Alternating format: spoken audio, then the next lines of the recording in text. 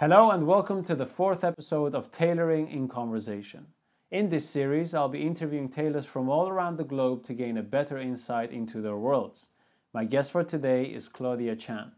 Claudia spent most of her time as a bespoke cutter at Simpson McDonald in Bloomsbury, and she's currently working as an in-house cutter for Alexa Chung, a women's wear ready-to-wear label based in de Beauvoir, Hackney. Let's get started. Well, thank you very much, Claudia, and welcome to this conversation. First of all, I have to ask you, how are you today and what's up? Yeah, good. I just came back from work, but I'm good. Yeah, it's been good. I can't complain. Being busy during this difficult time, I think it's, in a way, I think for me anyway, it's a blessing, actually.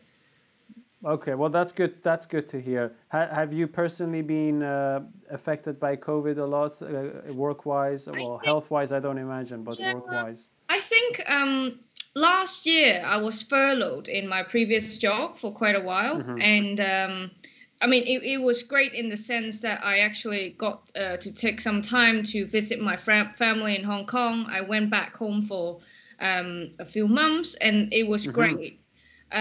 But I did miss like work, and I think I'm just someone who kind of likes and needs work to thrive as a person.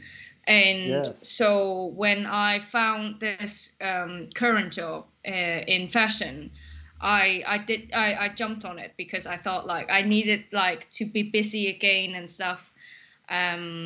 So yeah, I think COVID definitely like did something, to our head. It's inevitable. I don't know one person who's entirely, happy with COVID. And I dare to say, even if they say they're lying. But yeah, no, but I think like work really like gave me a huge sense of purpose and routine more than anything else. Right. So yeah. Okay, Claudia, if this is a question I ask everyone, right? If me and you were 10 years old and we were friends, what would we be doing right now? 10 years old.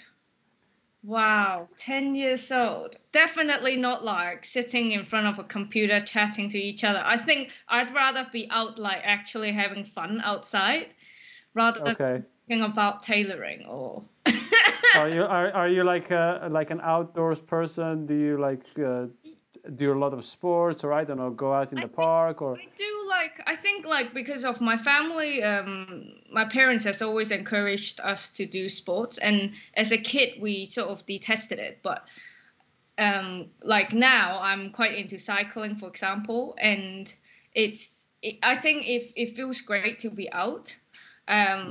It's actually also thanks to like pandemic and our mutual friend Josh who got me into cycling. And yeah, no, I enjoy it. Also, you don't have to be thinking about work all the time when you are outside. I do sometimes, but I tend to do that a lot more when I'm inside. Like even when you just wake up and things, but when you're indoor, I don't know, for me anyway, inevitably you just like roll on thinking about work, basically. Do you spend most of your spare time working as well? If you have a day off, do you kind of like get back to the? Not entirely. It depends because I do my own thing on the side apart from my full-time employment at Alexa Chung. And if it's busy, then yeah, like I will be working. But if it's not, I try to like go and even like just cycle on my own for half a day or something. Just do something. I'm someone who quite enjoy being on my own. I don't know if it's because of COVID as well, but yeah, I do like to spend time outside actually. Okay. Well, I think that now, thankfully, everything is easing up. We can all enjoy a little bit of outside Yeah. fun, let's say. Um, how? Well, let's go back a few years, right? So you said that you're this outgoing kid and you prefer to be outside. You're encouraged by your parents to do sports. You detest it. What were the things that you were most interested in when you were a child? What kind of like world were you living in? Yeah, I think my family has always said that even now, Claudia lives in her own bubble. Why is that? Maybe they're right. I think I've always, when I like something, I'm really into it, and I don't really hide neither. Like when I was a kid, I wanted to become a vet actually because I like animals so much. Animals and all sorts. We've always had dogs and stuff. In fact, if someone I know have contacted me asking if I would like to, do some tailoring for dogs, and I'm thinking of taking it on, like to the point. So what you'll be making like something? Well, possibly cutting, but I don't know yet. I haven't committed to it yet. I got like other human projects to finish off before committing more to dogs, But yeah, I think I wanted. I liked. I think I liked being around people, but I also like spending time on my own, even as a kid. And my parents are I think they are both quite creative in their own ways. My father is a handbag designer. He used to be anyway. My mom, who recently retired, she's an architect. So they're right. Yeah, they never pushed us to do, art or anything, actually. They actually rather bring us up in the mountains and just do mountain bikes instead of, over studying and stuff, which is quite unusual for Chinese parents, I think. But I think I didn't really know exactly what I wanted to do until I was probably 16, 17. I went to Italy to did 1 year of exchange, like exchange program. And I studied art in a high school in Italy, and I loved it. In Italy, the way they teach you how to draw and stuff is still the same way they taught Michelangelo and Da Vinci and that lot. Basically, you just sit there, you draw like anatomical skulls and muscles for hours before you actually draw the nude model. And you do this 6 days a week, like 7-8 hours a day, quite like repetitively. So after a year of doing that, I realized I wanted to work with human bodies. Something about anatomy.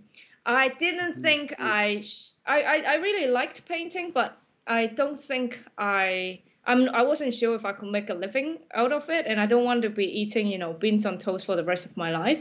So I decided to look for like something that's closest to anatomy, but that's still a craft, and I wrote on to tailoring. Basically, that's how I ended up.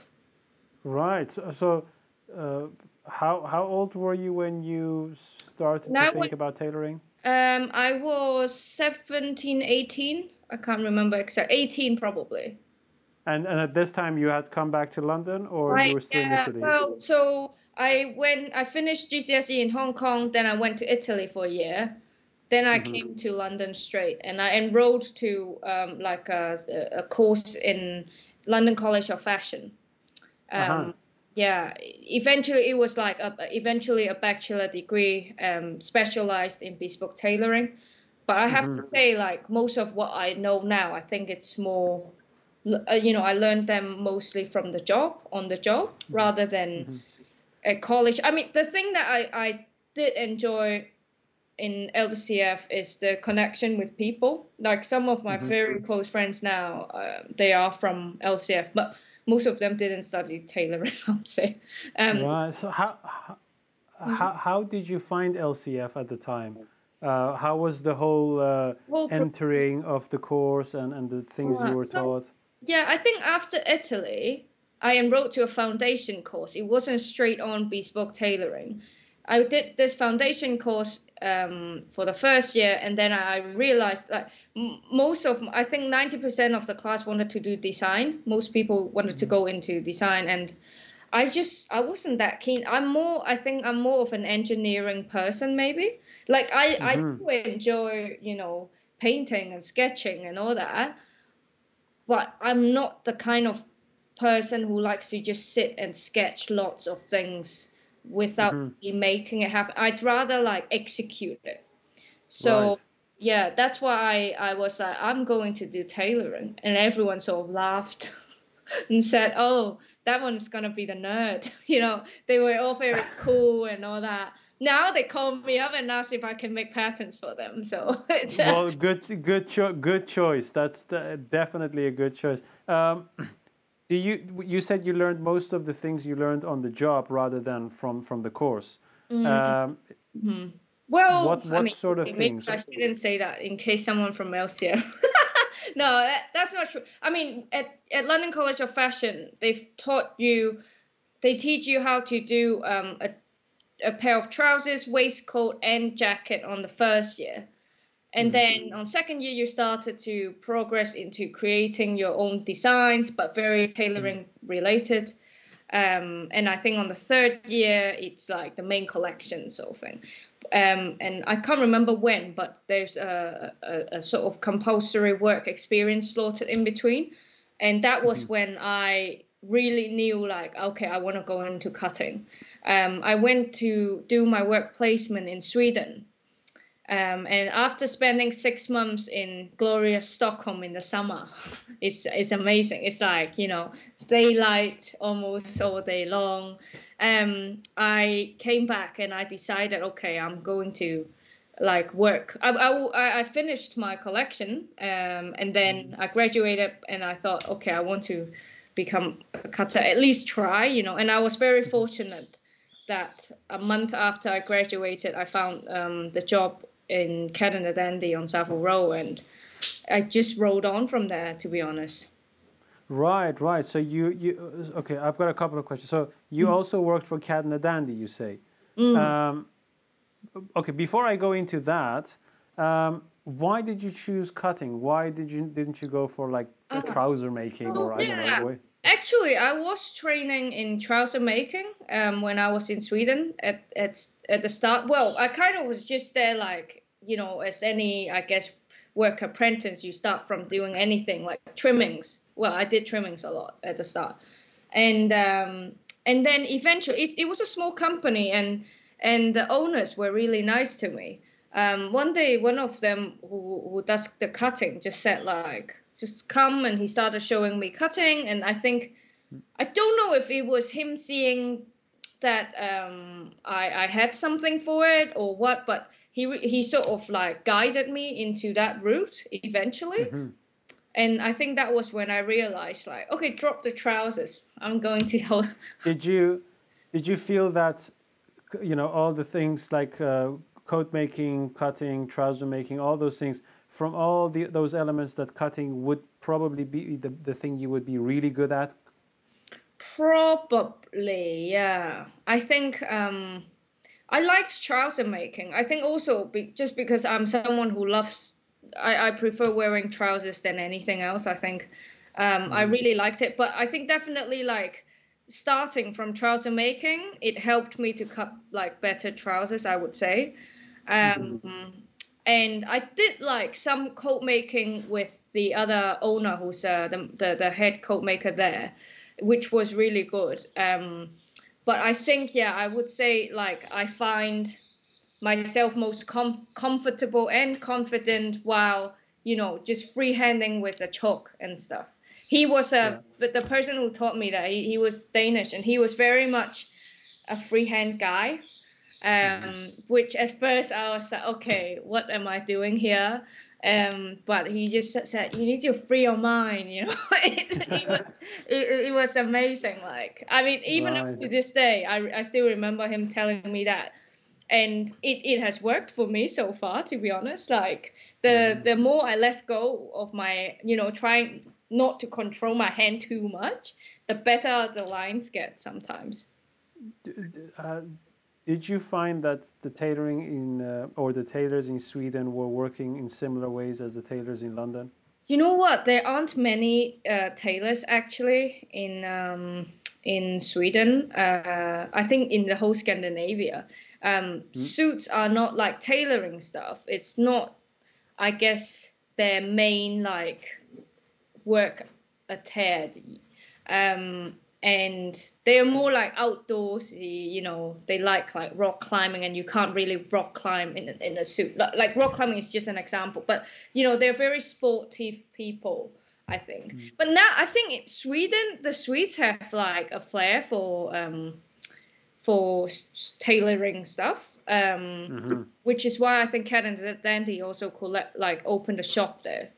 From what I yeah, so there is a market there, but I would say, yeah, the owners in Sweden, in the place where I worked, which is called Bauer, they were trained mainly in Sweden, but they also did experience in Henry Poole, I think. So it's still a little bit like, I think, related to Savile Row, I would say. But yeah, similar concept, like, you know, the cutter sees the customer, with all the fittings and stuff, and the makers, they focus in making, but they're also very like precise with making. There's this famous Swedish like saying, it's called lagom. I don't know if you've heard of it. I think it's LAGOOM, and it means when something's just right and just enough. So nothing more and nothing less. And that's just their way of life, and it's the same in their tailoring. You know, it can't be anything less, but not too much neither. So like it's very precise, I would say. Okay. So you go through this period, and then you go and after you came back from Sweden, did you go to Cat and Dandy, or did you have something else? After Sweden, I went back to college for half a year maybe, or a bit more, and then I graduated. I didn't really know what I was going to do. I was sort of prepared to maybe move back to Hong Kong, but then, yeah, as I said, I was very lucky. Like through some connection, I got this job in Cat and Dandy, so I stayed there for like just under 2 years, I think, and I then went to my last job in Sims and McDonald, and I stayed in Sims for 4 years. Okay, so were you doing bespoke cutting at Cat and Dandy as well? Yeah, and a lot of customer, like client facing actually, because they are very busy, like compared to, I think, other Savile Row tailors. They had a bigger quantities every month than anyone else I know.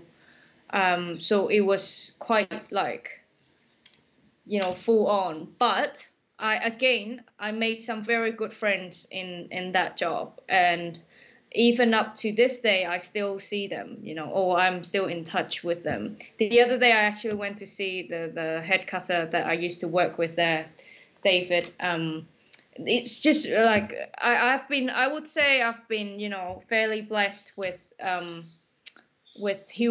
people so far in my career. Of course, there are also, you know, like experiences that are not great, but in general, I would say pretty much in every job, I've always had like a few people that I really cherish in life. And it's not just, you know, I don't just see them as, I guess, like good friends. Like some of them are kind of my mentor in life. And I think being like alone and far away from home, it means a lot. Well, yeah, this is such an important thing that you bring up, because, you know, tailoring is not something you just do a little bit once a week or something. You know, when you commit to it, it's like most tailors that I know work like 7 days a week. And, you know, when you are in a job or in a career where you are working 7 days a week, or at least 5 full-on long hour, you know, long days, it's very important who you have around you. And, you know, if you are lucky enough to be able to stay in a place for a very long time, your colleagues do kind of like turn into friends, and then sometimes even into family. And yeah, I can't think of any other way how that you know, how one could go through a career with people without being able to connect to them. You know, it's like it's so difficult to jump from one place to another and meet. I mean, it's great to meet people every time, but you also need the time to build a relationship.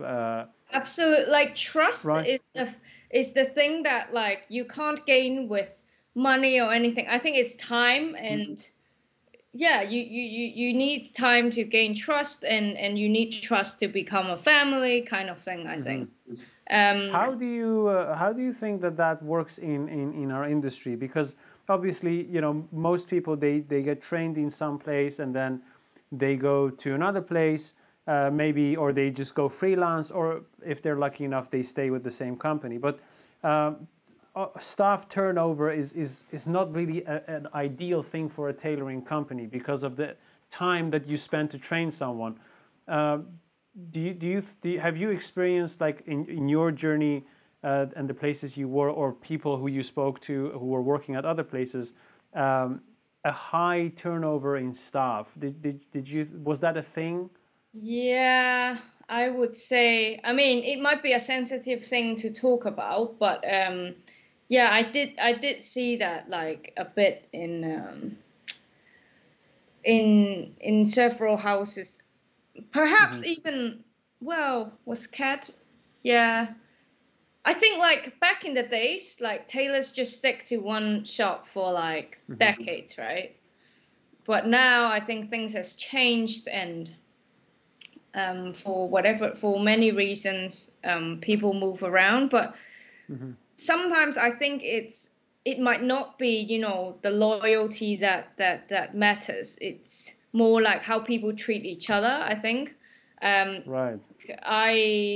You know, for example, like where I am, I feel really good because people are nice, and that even when it's stressful and things, you know, you have a good laugh, and you do good banters, and it doesn't matter so much that the work is tough, you know. It's because you know you're working as a team, and I think that is the most important thing, to keep people around.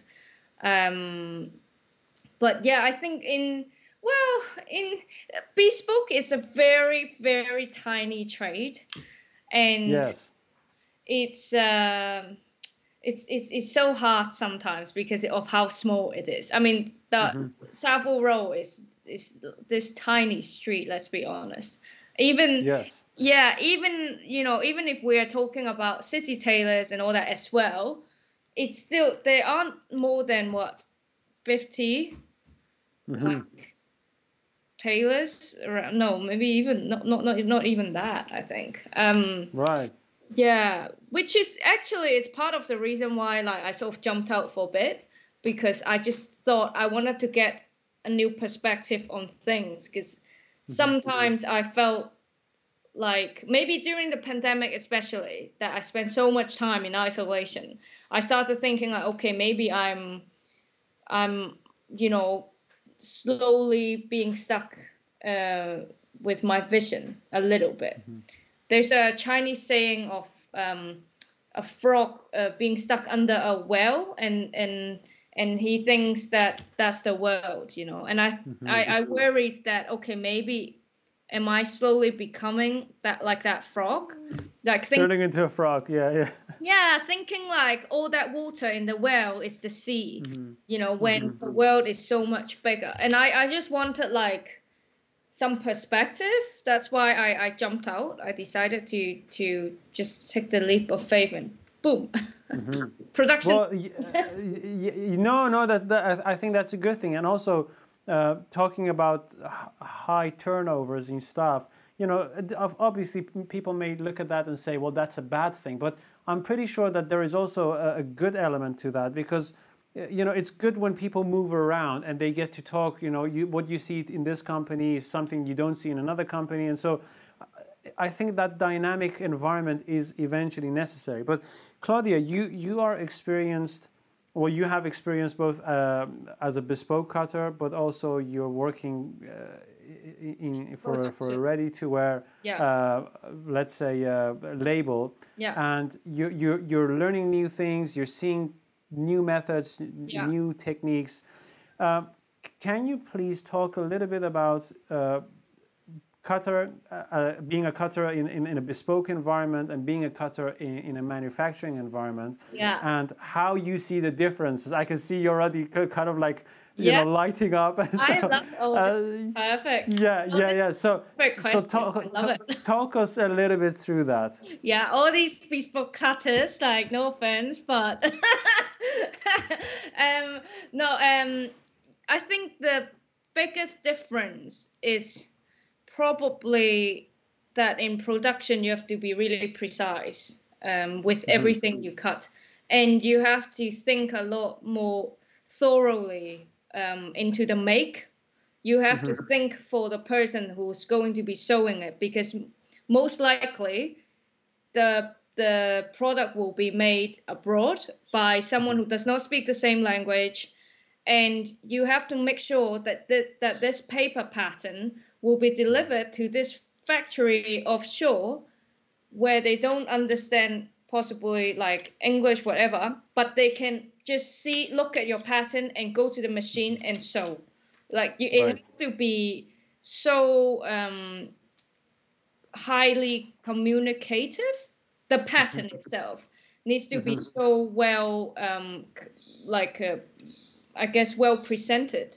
Otherwise, they don't know what to do when they go to the machine, which is why in production tailoring, notches is like the goddess, you know, the god for every patterns, because it's I mean, even though I've only been in my current company for about 6 months, I can already see, like, you know, most of the stuff that comes back from factory, if I don't put enough notches in things, they don't look as nice, probably. Like, you have to spend a lot of time in planning how the machinist is going to sew it. Whereas in bespoke, you cut the job, and a lot of the times you sort of, you know, ask your tailor friend or whoever, coat maker, trouser maker, you sort of just expect them to turn magic. Right. When you so here a wide range of questions. Okay, I'll ask a few, and then you pick which one you go into. Right. So when you say you're working with a lot of notches, and you also say that the pattern has to be very communicative. Are those notches one of the elements that makes a pattern communicative, or are there other things that the pattern should have to communicate well? I think notches is definitely like on the top list of making it communicative. But also, like, just every line needs to match, every ease needs to be indicated. You know how in bespoke, I mean, obviously bespoke cutters, everyone cut differently, but I know, like, quite a lot of bespoke cutters I know, they don't really like mark like the pitch and stuff for the tailor, for example. And they just, I mean, some of them don't even, I was told that some of them don't even measure the ease before they cut the sleeves, or before they give it to the tailor. So a lot of the times it ends up that bespoke coat makers have to recut the sleeves or whatever, which, you know, in return it can lead to a lot of, like, I don't know, miscommunication. Well, I mean, usually, like, it turns out good, but then what if the customer wants another carbon copy of the suit? Then you sort of risk the chance of modifications not being done the same way on the second one as compared to the first jacket, kind of. That sort of thing. Whereas in production, you can't make those errors. Also, because most of the time it will be, you know, it's not just one jacket. It will be like a slightly bigger production. I mean, Alexa Chung, where I work, it might not be, you know, like a mass production like high street brands or big brands like Gucci and Prada, but still, you know, it's multiple quantities we're talking about. So if your pattern is not good enough,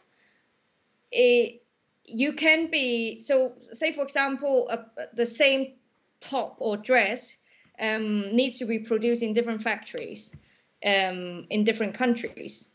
And if your patterns is not spot on enough, the dresses will come back and they will look different. I mean, it happens anyway that, you know, every factory do things differently.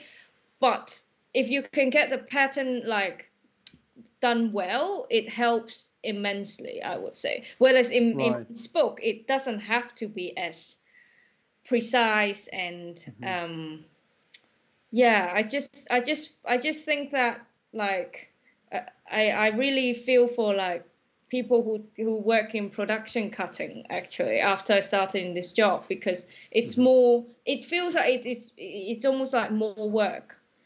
So did you feel that the skills you gained as a bespoke cutter were actually beneficial for this job, or did you find that no, you really had to relearn things or learn a lot of new things? How was that?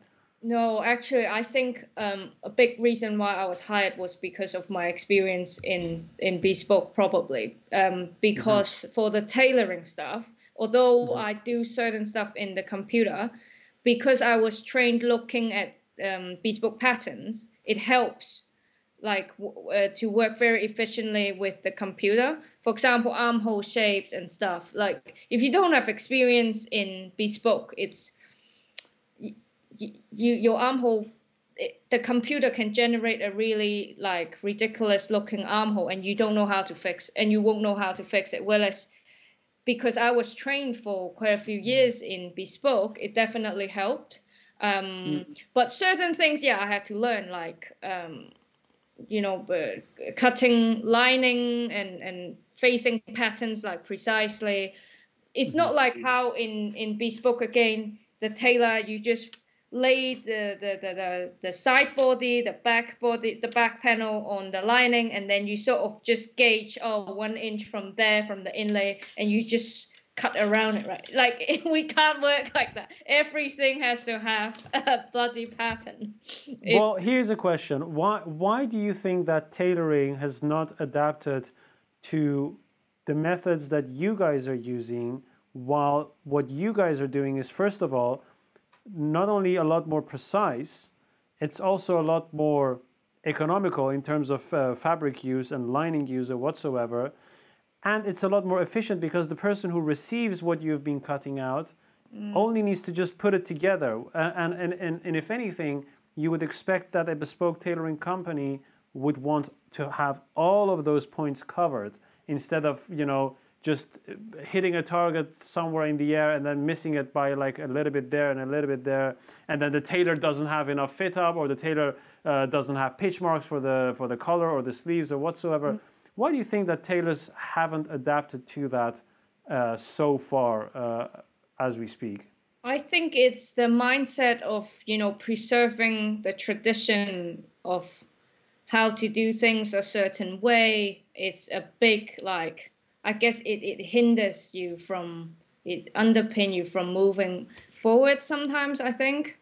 And there is a charm to it. Like, it's like, you know, still, if you tell someone that you're writing them a letter rather than sending an email, there is a bit of a charm to it, right?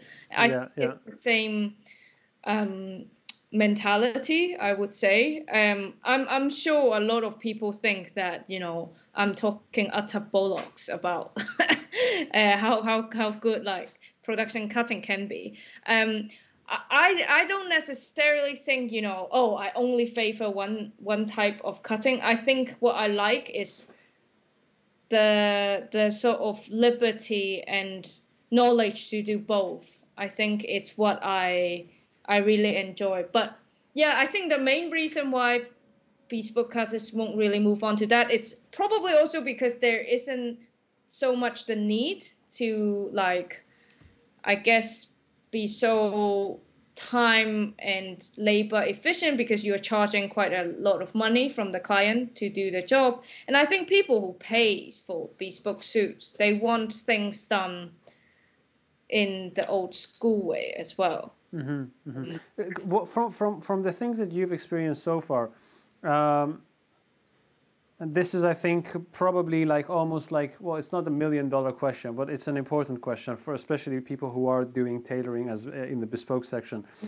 Do you think, from what you have seen so far and the possibilities that we have today, that a pattern made on the computer, perfectly engineered with like 300 notches, can be sewn by someone who maybe hasn't done a 6 years apprenticeship, but by putting those notches together and using the correct materials, let's say, and the interlinings and all of that, they could still derive or get to a sculpted looking, let's say, jacket.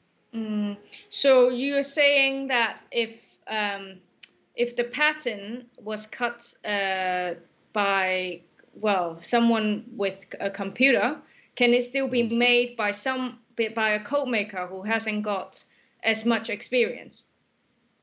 Almost. So let's try to rephrase that a little bit more. If you have a tailor who's very skilled, right, and you give them a average pattern which is not engineered, and they will make something that looks a little bit sculpted and it looks bespoke, let's say. And on the other hand, you have a tailor who is not very skilled, who doesn't do handwork, but the pattern is engineered so well that if you put the notches together, you more or less get the same sculpted look. Is that possible? You know, I am someone who actually thinks that coat makers should be more respected than cutters. And it's a hard question because I personally think it can be close to the first jacket, but I still think having a skilled tailor makes a difference, I would say.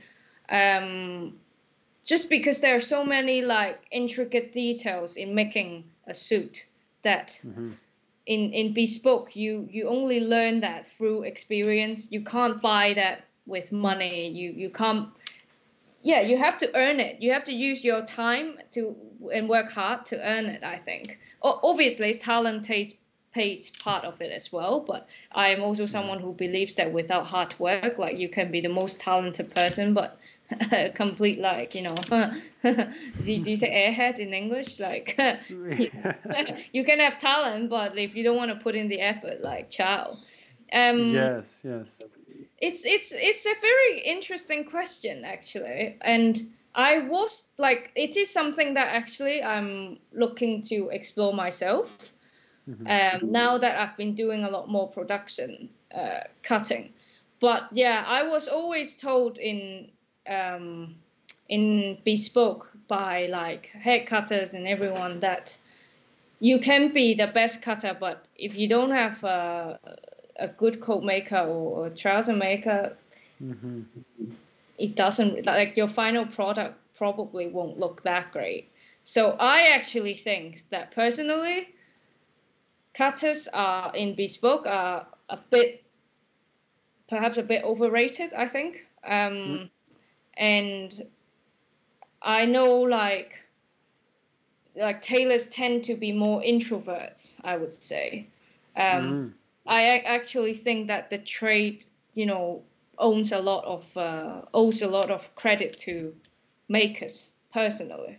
Yes, no, I actually think the same thing because, and this is a very interesting insight, that purely because of the let's say the process of creating a garment and the cutters maybe not giving a super engineered pattern to the tailor, it has more or less throughout the years forced the tailors to develop certain skills, to have the ability to fix certain flaws maybe in the pattern, or maybe just add things, certain flaws, or even add things that aren't there in the pattern, you know, and that's where the art of tailoring and mastery comes in. Whereas now, from the things that I've heard and understood in the manufacturing part, is that the cutter is the person that really needs to know what they're doing if they want to have a successful result. In production, yes, definitely.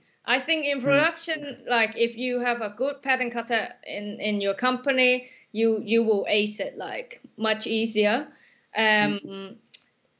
Also because like in production, you have to communicate with the design team a lot. So it doesn't matter how good an illustrator or how stylish the designers are. If you don't have someone to execute it into patterns, there's like no point. I think it all works like two ways, I think. And it's the same in tailoring, which is why when I see that, you know, cutters, certain cutters like think they're better than the makers or whatever, I don't get it, because without the makers, there's no way your suit is gonna look good.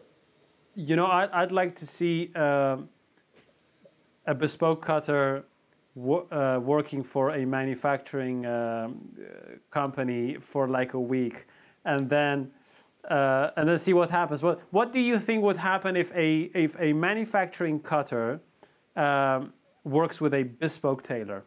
And what do you think would happen if a bespoke tailor would work?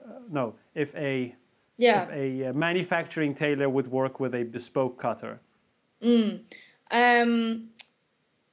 I think if someone who has been only doing production jumps into bespoke, it might, you know, they will definitely find it very odd because of the way, simply just because of the way seam allowances work in bespoke patterns. It's the most illogical thing ever. When you actually know about production tailoring, it doesn't make sense. Why on a neck point of a jacket have you got no seam allowance on this part, and yet you have got 3/8 of an inch or 1/4 of an inch on the shoulder? It doesn't make any sense. Why is there no seam allowance on the center back seam of a jacket, and yet again on the shoulder you have a seam, and on the hem on the bottom of a jacket you have no seam again? Like things like this.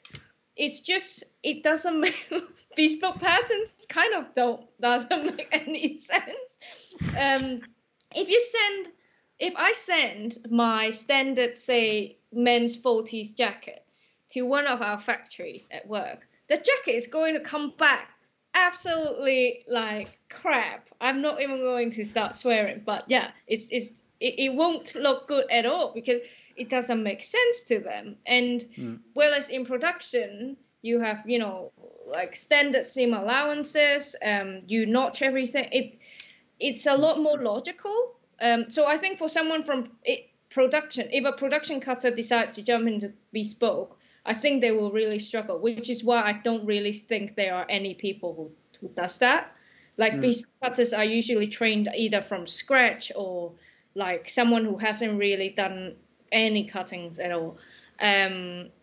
But for a bespoke cutter to go into production, I think it's more, it's a bit more adaptable. It took me a while to adapt, but it's possible because it's more logical in a way, you know.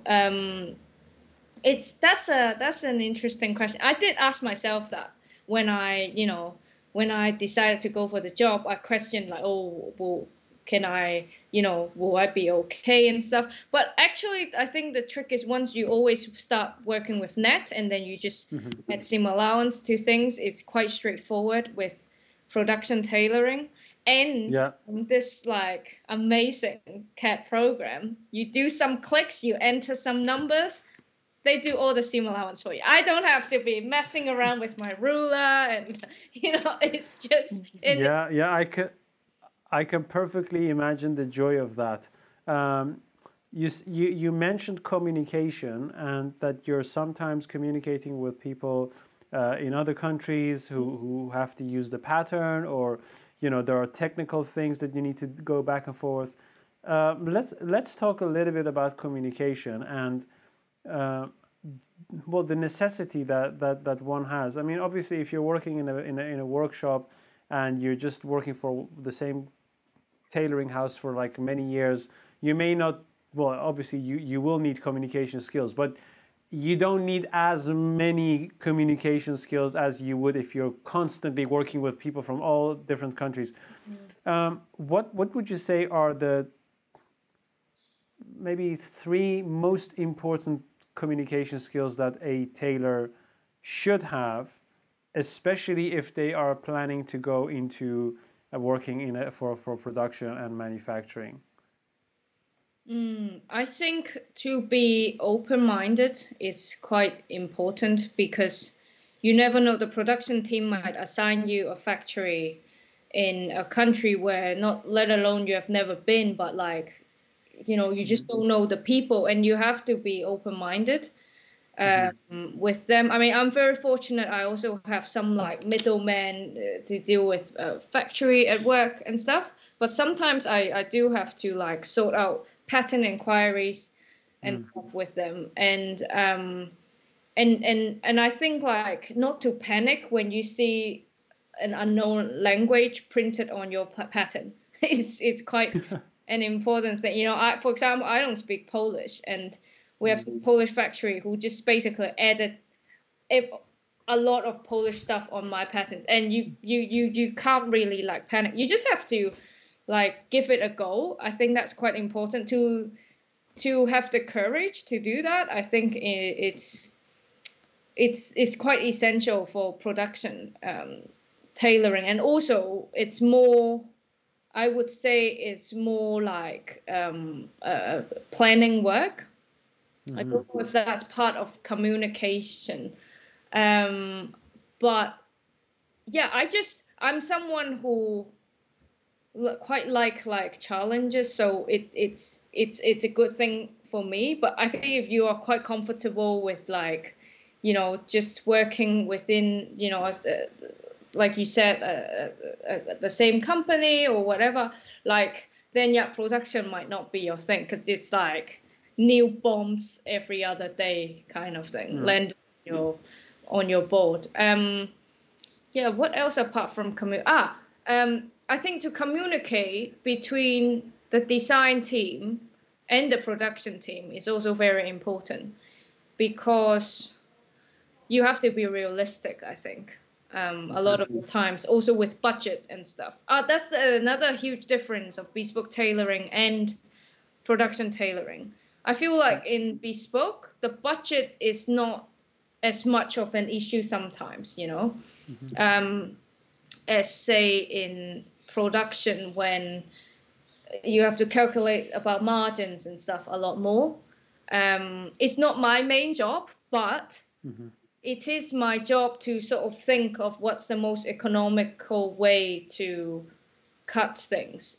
As simple as an A-line skirt, if you have a patterned cloth, you need to think of like different ways. Like if the company is really under budget with this dress, you might have to like advise the production team to find a cloth that's perhaps plain, so you can cut it across the grain, perpendicular to the grain rather than across. Things like this.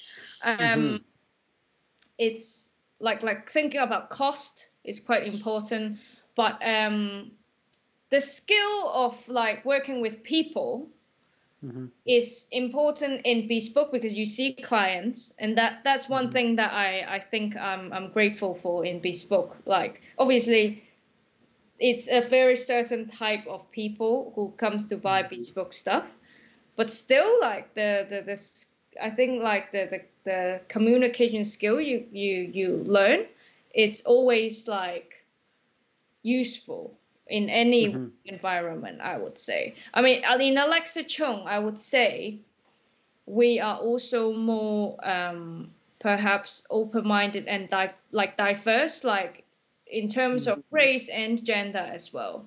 I think most of my colleagues are British, but we are like, we do have like freelance people working with us, which are from everywhere.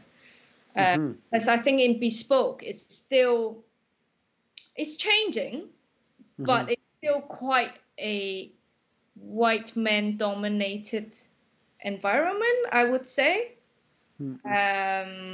But hopefully, that is changing. I think I see a lot more like female as well in the trade. But yeah, it's definitely like not the same. I mean, I'm not saying that fashion has no racial issues. I'm not saying that at all. But I would say in comparison, bespoke is a little bit more traditional. I'm hoping our generation have a different mindset, and I think we do, like. But I've also definitely met people in bespoke who are still, quite used to their white privilege mindset, if you know what I mean. Yeah. How do you how did in the environment of manufacturing, when you guys have to decide to make something like, let's say, a technical change, right? You have to bring like a new change into something that you're doing or something that you are thinking of improving. What sort of conversations do you guys have, and how do you conduct those conversations? Because very well, like, it's very difficult to go to a tailoring house and say, hey guys, I think you should do this way now because that's an improvement. Most of the time, what you're going to hear is like, no, that's not what we do here. It's not our house style. It's not this. It's not that. But whereas in production, you're more technically orientated. How do those conversations go? Yeah, I mean, it's mainly because our label is very much centered around Alexa Chung, the TV presenter. So it's a lot about what she likes, which perhaps makes it easier because basically we are kind of mass producing her wardrobe kind of thing. And she will tell me what she likes. I will tell her if it's not feasible. And she's very like good at,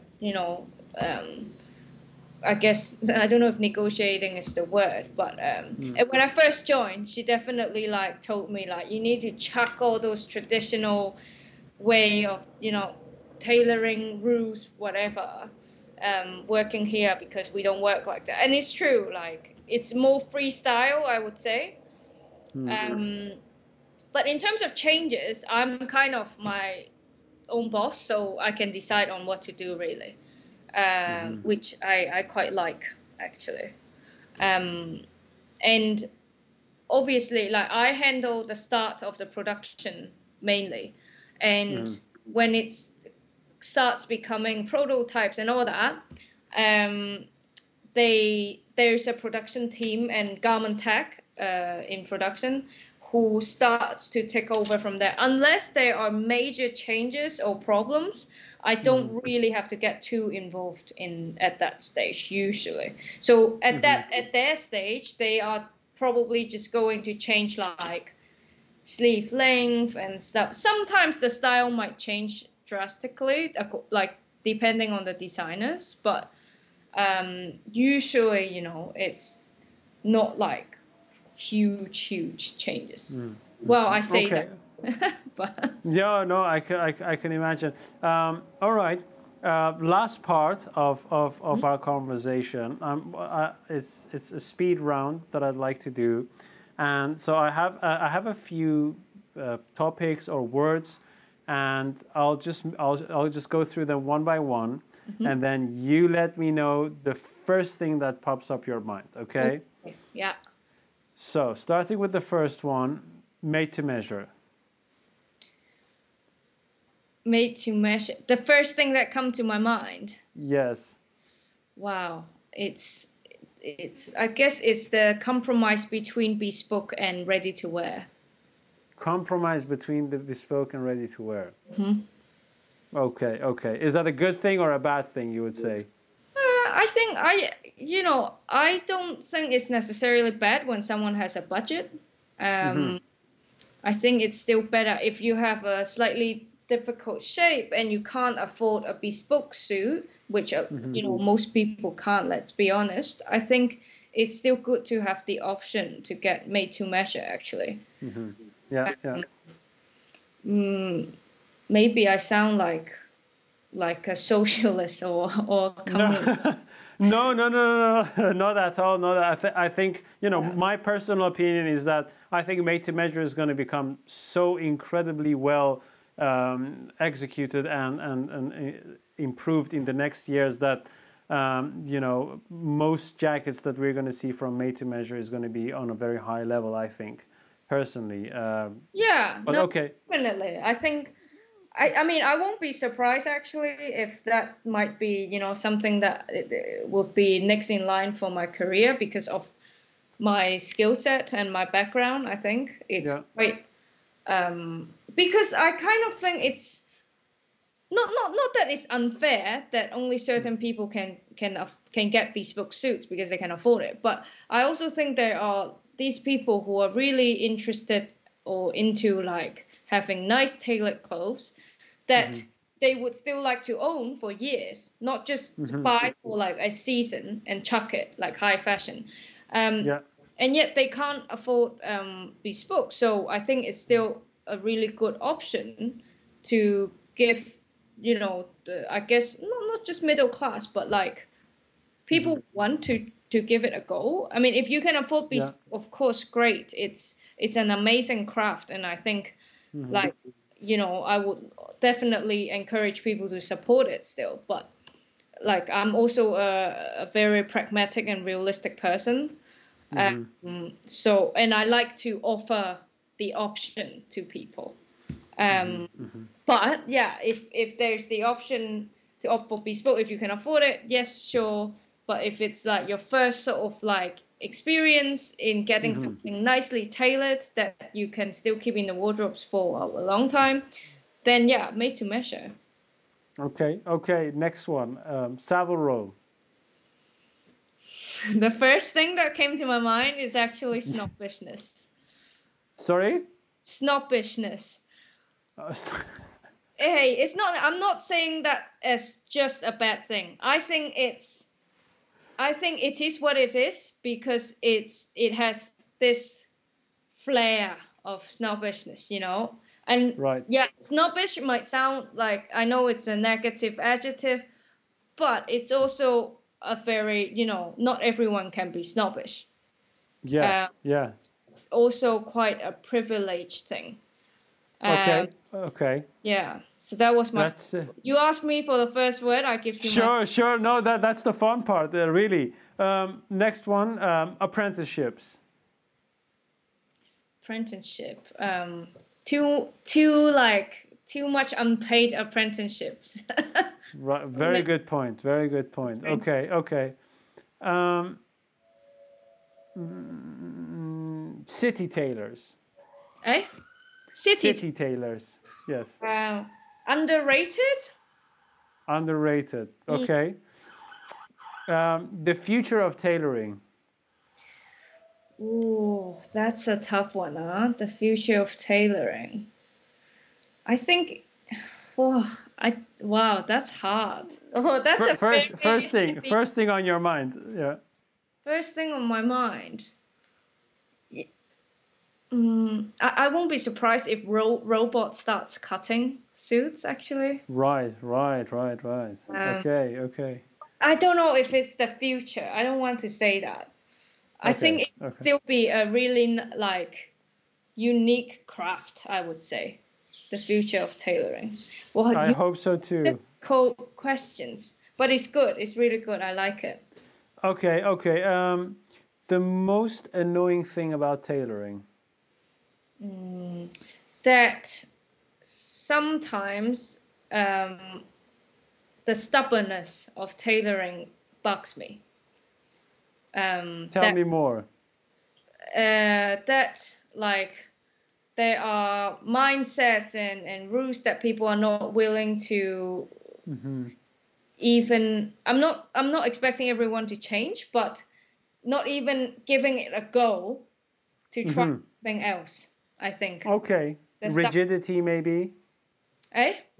the rigidity of maybe Yeah, perhaps. yeah, sometimes. I mean, it's the beauty of it, but I think it's a bit of a double-edged thing. Yeah. Okay. Well, what's the best part about tailoring, you think? The best part of tailoring, I think the people, actually, and the craft. I think it's a beautiful craft. It's like any other craft, like I guess like ceramics, carpentry. It is a craft, and I mean I kind of contradict to myself because I say that people are stubborn with how things should be made. I also think like it's important to have a balance, like to be innovative enough, and to preserve the tradition. I think it's very important to, and I think I try to be in the middle a lot actually.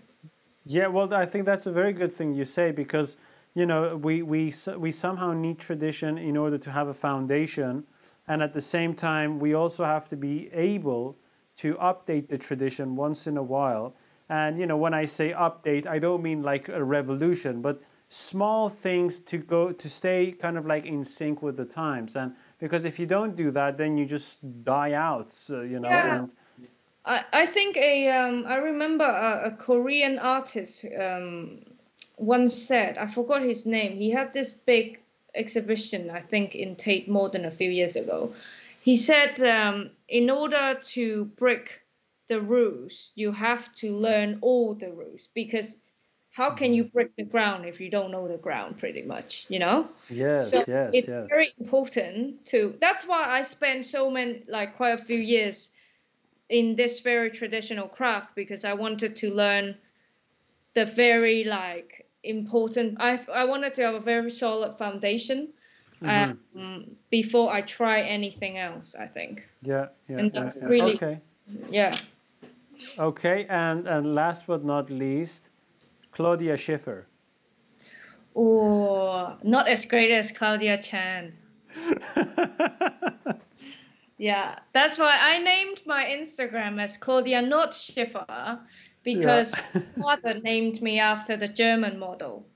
And it was a bit of a statement to my dad, actually. Well, I mean, like light-hearted statement, and I mean, Yeah. people find it really, really humorous. I just thought I didn't know how to name myself, and I've always sort of, laughed at my parents of naming a Chinese daughter after a German supermodel who's blonde and has blue eyes, when I am the opposite, So it was a bit of a joke to Well, my.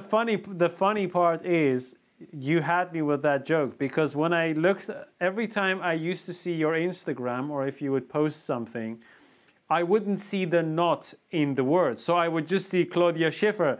And I was like, how bizarre, is that really her name? So, so yeah, it kind of like, it was funny. It's Definitely. funny, yeah. And I have been told that a lot. Oh, that's a great name. And now I really start to think, oh my God, maybe it is. Like, people remember it. Yeah. Well, it definitely has been one of those names that you do remember. Claudia, thank you very much for your time. It's been a great conversation. I hope you enjoyed the conversation as well. Yes, very much. I look forward to do this again, maybe in a year's time or in a few months' time, just to catch up again and see what new things you have to say about cutting as someone who's gained more experience in manufacturing and you've seen more things, and so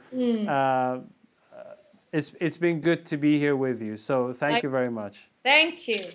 Okay, bye-bye. Bye-bye. So that was Claudia. I hope you all enjoyed the conversation. If you'd like to see more of Claudia, you can follow the link to her Instagram in the description of this video. If you have any thoughts or comments, please do let us know, and we sure hope to see you again in the next episode. Until then, bye-bye.